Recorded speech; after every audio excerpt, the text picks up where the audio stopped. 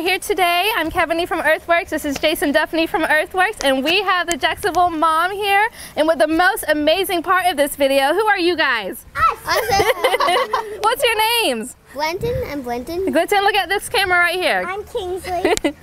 I'm Audrey. Awesome. Well, they are going to be here today to help me do some pots around this beautiful home here in ABCC. We got the pots right behind us. We're going to start off with pot number 1, and then we're going to go around each pot and show you guys how to plant some plants, some herbs, and some flowers. All right, so down here we have our bag of soils. I'm going to scoot you right here. And then right here we have our bag of rock that we're going to dump into our pot. Can any one of you guys tell me what the rock is for the bottom? You. It's for drainage. For drainage, yes, he is correct. And then on top of the rock, you're going to fill it up with soil. So we have Jason here. As labor. Today. He is labor. He is going to help us with the bag of rock and the bag of soil. Yep. You got this tiny little bitty hole right there. All the water is supposed to go through that little tiny bitty hole. But what happens over time is if you just fill this up with soil, the soil gets compacted into that hole and then fills in between the space between the pot and the patio, and just jams up and gums up, and so your water doesn't drain properly. So that's the whole purpose of this, because can you guys guess at this? What's the #1 killer of plants? No water. Bingo. Yes. Now, it's not a trick question, but #2 killer of plants. Think about it. Try. No sunlight. Close. No drainage. That's actually somewhat correct, so too much water. Right? So if it gets clogged up and it doesn't drain, the water just sits in there. And if the water sits in there, that's just as bad as having not enough water. Yes. So, all right, now do the muscle and I'll be quiet. All right. And it doesn't matter what kind of rock. You don't want to do anything too crazy big, but just gravel, medium-sized rocks are going to be your best bet when it comes to picking out rock. Next step. All right, so our next step is to fill it with the soil, mussel. We're just going to dump that down, and we want to leave probably about this much room at the top of the pot so we can plant our plants. And we don't want to put the soil all the way to the very top because it can suffocate the plant, so we're going to leave a little bit of room. What's the name of this soil? Happy Frog. Happy Frog, and he is really happy. We love this soil because it has fertilizer mixed in with it. Oh, yeah. Oh, yeah. Oh, yeah. Thank you. So what we're going to do is place them where we want them and then kind of see how it looks. You got it? Lift, lift, lift. All right, perfect. So I think we're going to put this one towards the back. Kind of acts as our centerpiece plant. So we got our centerpiece, which is going to be tall, very flowery, very colorful. And then we're going to do, see that yellow plant right there? That's called a lantana, if you want to hand me that one. We're going to do this one on the side because he's considered a spiller plant because he kind of spills all the way down. So that one's a really nice one. And then if you want to hand me this purple plant right here. All right. This one is called a salvia. We're going to put him right here to the side because he's a filler, meaning that if you have gaps and everything like that, you want to use a plant that's going to fill not as quite as tall as the thriller plant, but just enough. That'll be perfect. Perfect. So what do you guys think of that combination? That's good. You like that? It kind of looks like those are like just in one pot together. Yes, it does. Yeah, they're big. Definitely big. And I think we might have room for one more plant. So I think I'll let you guys pick which one you want to do. Let's make a compromise. I want to do this one. Okay, we can do You like that one? All right, perfect. So this is a blue-eyed grass. Really, really nice plant. It's going to give you lots of nice texture. So this one right here is a canna lily. He loves water. He loves lots of water. You'll see him growing in really swampy areas by ponds and everything like that. So that's very nice. We have our lantana, which is a nice butterfly plant. You guys are going to get tons of butterflies with this plant now.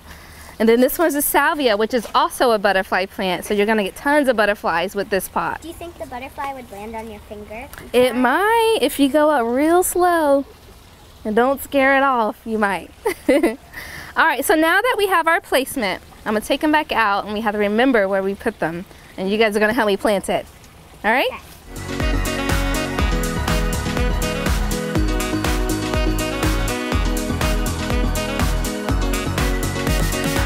do is kind of lay it to its side. Get it out of here. Perfect. Dig a little hole.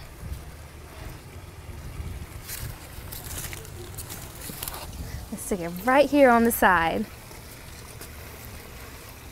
Perfect. Sometimes you'll see a plant, this isn't so bad right here, you'll see a plant completely covered in roots, and that's what they call root bound. It can't get out of itself. So if we do this, it's going to help it grow even better. Yes. All right, so we have our biotone here, which I forgot to do with the other plants. So what we're going to do is sprinkle just a little bit. Just kind of gets our soil ready for the plants to kind of get nice and big. This is a starter. Smell this, guys. It smells wonderful. That's sarcasm. Yummy. It's not too bad, but it doesn't smell good. It doesn't smell good. Look at his face. It smells good. It's like medium, but it's closer to bad than it is to good. Yes, it is. Do you want to pour some in for me? If you want to step up close, I'll help you dump it in there. So do just a little bit. Perfect, and we'll go all the way around. All the way. Perfect. Thank you so much. That way we don't have to get it on you so it stinks. All right, you want to set that one down and I'm going to let you put this one in there. All right. So that biotone is a really, really important thing, guys. No, we're going to take it out. You want to pull it out for me? All right, you're going to get a little dirty, so come up close. And I'll have you put that in right next to here. So it's a little low. So if you want to lift it up just a little bit, I will scoot some dirt underneath just to give it a little bit of height. Yeah, just kind of squeeze it just a little bit. And then hold it over here so that way you don't get soil all over the deck. Just pull it right through. Yep. All right, perfect. And I put that guy right there. And just squeeze the roots just a little bit, just so you can get it from being unwound. All right, I think you're good. And then we're gonna pull it out just slowly, just so we don't hurt the plant. Perfect. And then let's take it and let's just kind of massage these roots just a little bit, just so they're kind of loosened. All right, now hold the whole bottom. Okay, and we're gonna take it and put it in this hole. All this stuff out your way. Take it and put it right there. Perfect. So another little recycling tip, guys, is Kevanie likes to use the trowels, but you can actually, if you forget your trowel at home, you can take the 1 gallon pot that you used and scoop soil and use that to fill in all the gaps. That way if you pour it in and then you accidentally pour in too much. Exactly. Yeah. You can go ahead and probably dump that whole thing and then we'll move it all around because we have all this little gap area. So yeah, that's perfect. Yeah, that's perfect. All right. So I think we are done with this pot. The last thing that we have to do is water them in. You kind of want to put your thumb over it like this so that way it kind of creates not such a harsh stream on it. And it kind of trickles down almost like a shower. You want to try it? Sure. All right. Yeah. So grab it and then just put your thumb over just a little bit. There you go. And then kind of wave it around. You have to get it way back there. Yeah. Let's see. So do your thumb. Do it just like that. There you go. And then kind of wave it around. On the plant. That's okay. Come up close. And then put your thumb over it. There you go. Perfect. Alright guys, thank you for watching. If you guys ever need any services done, definitely come to Earthworks. Me, myself, Catherine, Jason, all of our guys, we love making pots for people. Definitely come in, pick our brains, we'll put something together for you. We'll even come to your house. Also, if you love how I interacted with kids, we do Kids Corner workshops on Saturdays. They're very cheap, they're $15. Bring your kids out, get them involved with nature and the environment. Come have a good time with me and my partner Catherine, and it's just awesome. And definitely come by Earthworks and check us out. Thanks guys, see you there.